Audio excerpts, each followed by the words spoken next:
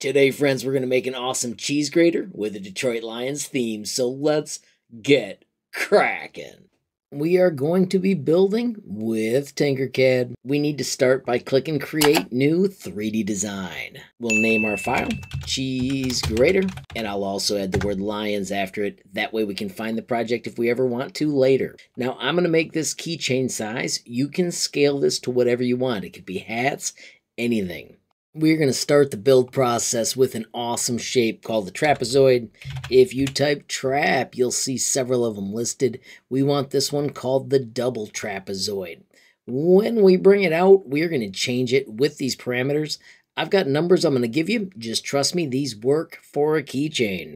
We're going to type 48, 16, 32, 10, and 56 for the height of our cute little cheese grater. Now you'll have to wait a moment for these to snap into place. Once they do, you'll see it looks a bit like a cheese grater. Before we go any further, friends, I do want to show you something. You can grab handles in Tinkercad, but I do want you to know as soon as you do grab the handles and change them, you totally break the parameters. That, my friends, is why this project is entirely based on parameters. Now we are going to cut this out. We're going to do that by doing Control D. I'm going to make the second one a hole. And then we're just going to take away numbers from each of these. So I'm going to take away 4 from each. That'll give us 2 millimeter thick walls. So 44, 12, 28, 6, and 52. Press enter. If we select these two now and do L for align, make this one the boss, do center and group. It takes a moment for it to group, but if you look underneath, that's sort of like a cheese grater. You may notice that it is not as wide as a normal cheese grater. Don't worry about that, as we're going to cut this in half anyhow. Let's back up to the basic shapes, bring out a normal cube. We're going to stretch this one crazy high, wider than the shape, and then we are going to take this total measurement where it is 16. We're going to cut off half of it by making this 8. If we select everything, do L for align, and make this the boss and just choose center and the back edge. Now when we group these, we now have a spot where we can create a flat back. So we are going to build the back with the normal trapezoid. Once again, we are going to type the numbers. That base width is 48. Press enter. The top width was 32. Press enter. The height has to be 56 so that it matches. And then we're going to set the thickness to 2 so it matches the walls of the rest of the project. It takes a moment to snap into place. Once it does, though, we can do L for align, choose the gray one as the boss, and line it up with that edge and the back. Now we're going to do something kind of smart. We could simply group the two pieces, but groups of groups slow Tinkercad down.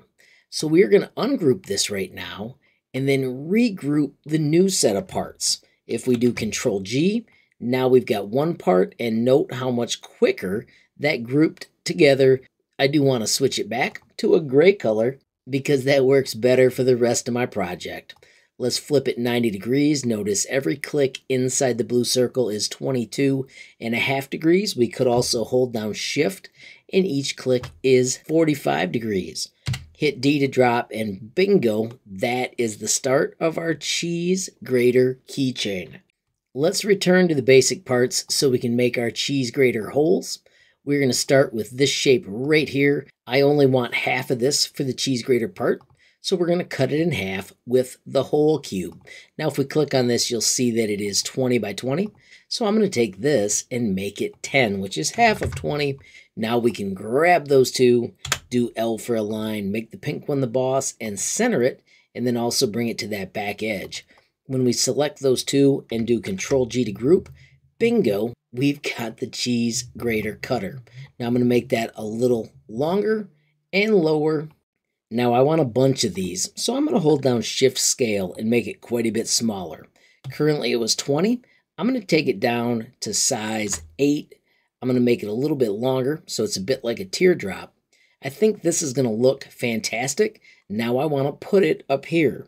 We're going to do C for cruising with that shape selected. Now I can set it up here. Notice it is flipped the wrong way. I am just going to rotate it like this so that it's lined up the way I want. Do notice when I click right here, we lose that living work plane. We can put the work plane back on there manually with the work plane button. I'm going to move this down a little bit because I want to leave room for an awesome logo. I'll show you that in a moment. I want at least 3 of these. So I'm going to take this from size 8 and I'm going to take it down to size 7, maybe even stretch it a little longer just as I play with it. And now I'm going to cut the piece underneath with a sphere. Notice this has to be smaller than that other part, so I'm going to take it down to like size 5. I'm going to make it a hole. I'm going to push it below 0. And then I'm going to move it over to this location and set it like that. So it's going to cut into our shape a little bit, but it's also going to come out here. I do want to leave plenty of area up here so it's easier on the 3D printer to bridge that gap.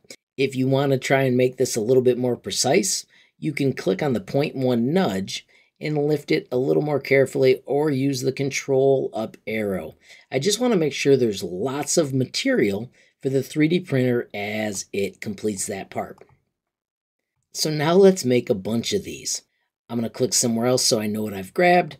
There's that piece. Now shift select this piece and we're going to do Control D, and I'm just going to nudge it to the other side. If I do shift nudge with my 0.1, it goes a little bit faster. And now when I let go, if I do Control D and Control D, it keeps that same distance all the way across. You could do some grouping to make this line up perfectly. I am just going to have fun with it. I'm going to shift select these pieces. And then I'm going to do the micro nudge to get it to the spot I like. I think that's going to be fantastic. Now I'm going to do Control D.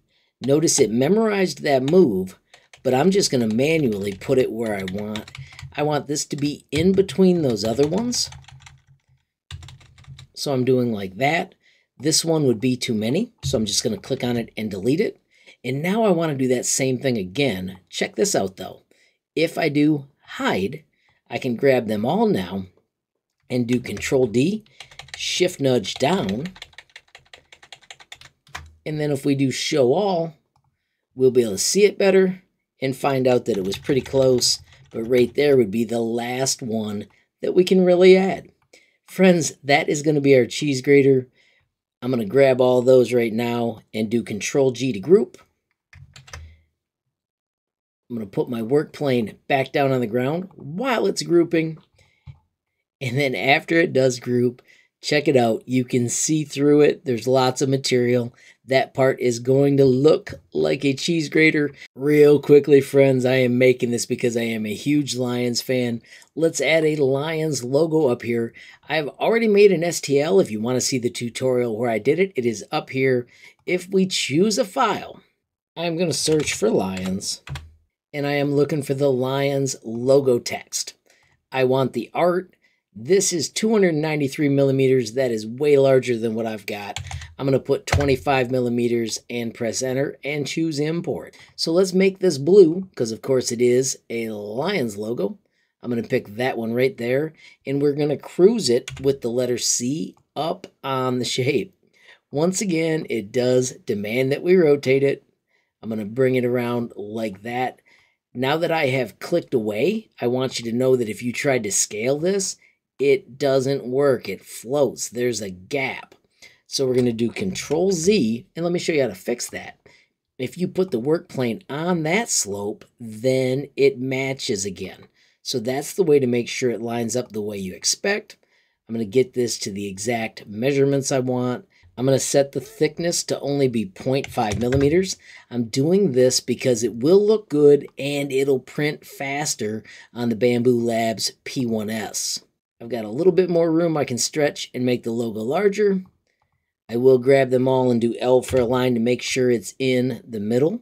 And let's get ready for the handle. The first thing we do is put the work plane on the bottom. If you click right up here and type bent, it will show up in the search.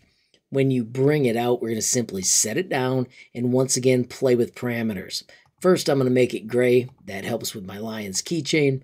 We're also going to switch to square and square. And then the outer pipe width, I'm going to use 3.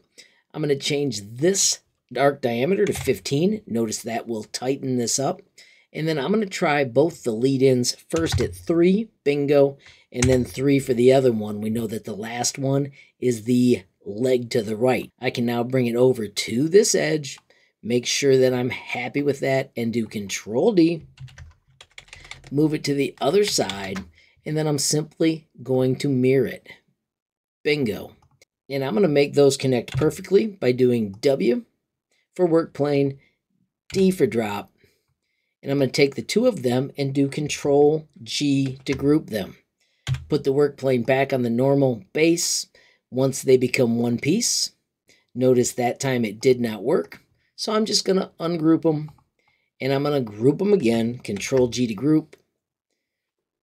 Notice you just have to be patient sometimes, and now I can grab my handle and the cheese grater, do L for align. I'm going to do F for fit view so I can find this little dot right here, and bingo, center it just like that. And there you have it, friends, a cheese grater with a Lions logo. Now, friends, you could scale this to make it into a hat. You can have a lot of fun adjusting it. Right now, I'm going to show you how to print it on your Bambu Labs printer. So the first thing I'm going to do is export the base. Notice I am not going to group the handle. I'm just going to shift select it. You do not have to group the items. You just have to have them selected. I'm going to do export, selected shapes, STL, and I'm going to call this Cheese Grater Lions, and this will be the base. And I'll shut off cap and hit save. Now I'm going to click on the words and export them as well. Just the selected shape, STL, and this will be called words. And save it. Now we can bounce to Bambu Studio. We're going to choose create new project. We're going to import those pieces. Notice I grabbed them at the same time. Choose open. They are a single object, multiple parts. That way they stay aligned. I'm going to make sure on global I've got the quality I want. There are my 0.2 layers. Now we're going to go to object mode. I want the words to be the blue, and I want the base to be gray. With that swapped, let's slice the plate. Notice it detects that some things are floating. I think this is still going to turn out fine, so I'm going to let it roll. Friends, let's hit print plate. I am not going to do a time lapse. Let's send it to the 3D printer. After a moment, of course, it switches to the device menu. And once it downloads, it's going to take about 50 minutes for it to print. Of course, once it has downloaded, we can click play and monitor everything from afar. And less than an hour later, Detroit Lions Cheese Grater Keychain. How cool is that? Friends, as I wrap up, I want to say congrats to the Lions. You guys are doing fantastic, which absolutely makes my day. I also want to say thank you to all of my supporters on Patreon. Absolutely love how that group is growing, and you can learn more by checking the description of this video. Finally, friends, if you are watching, I want to thank you as well. Every time that you click that like button, share a video, add a comment, or even hit subscribe, you're helping HLModTech get a little bit bigger, which absolutely makes my day. And of course, friends, have a glorious day and keep tinkering. Friends, as I wrap up, I do want to remind you about my website, HLModTech.com. Of course, I've got a tab dedicated to Tinkercad with all sorts of amazing categories.